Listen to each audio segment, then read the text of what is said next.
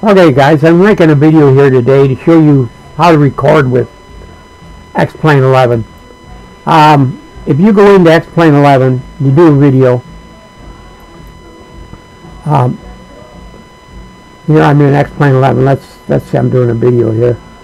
When you're done making the video, you can click on flight, and then you can click on toggle replay mode, and you can see it'll bring this up, and you can start it. And you can review your video, your flight.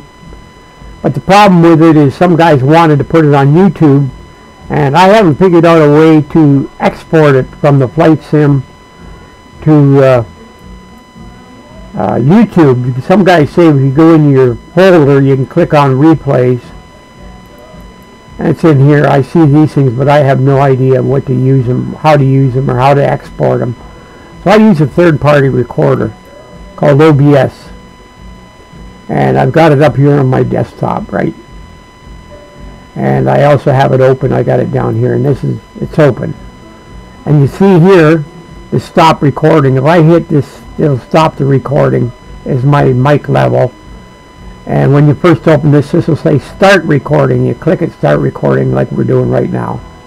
And when you get your OBS, you can go into Google, and I got to search for the OBS Studio, and you got a couple of them here. You can open up this one, and you can get it there through Windows or whatever you want, or you click on download, and there's the download installer for Windows, and you can get OBS Studio, and then you put it on your desktop. Now when you start up OBS Studio, you click on this, it goes down here in your taskbar, and this is what it looks like. And if you notice all my videos, I usually have this on it, but if you don't like seeing that at the beginning of your videos, you can get a thing like this, free video cutter, and you can when you're done with your video and you got it on your desktop, you can put it in here, and you can clip the first couple minutes off the video and get rid of it if you don't like it. But I don't. It doesn't bother me, so I don't care. So we got this video being recorded. Here's our plane. I can take it off pause. Look around. Okay. There we are. Pause it. And I'll put this down here. Now if I click stop recording, I'm done with the recording. After you stop the recording, what you do is you click on File, Show Recordings. And here's one I made earlier.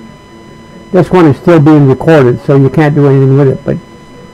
But all you got to do is drag your recordings out of there and into your desktop, and work on it, and that's all there is to it. This is the one we're making right now. Once we're done, if I hit the stop recording, this thing will turn into a picture like that one. So, and then you can upload it to YouTube. So that's where you get your recordings. Up here, show recordings, bingo bango. So that's all there is to it. I hope this helps you guys make recordings for your nice recordings for YouTube.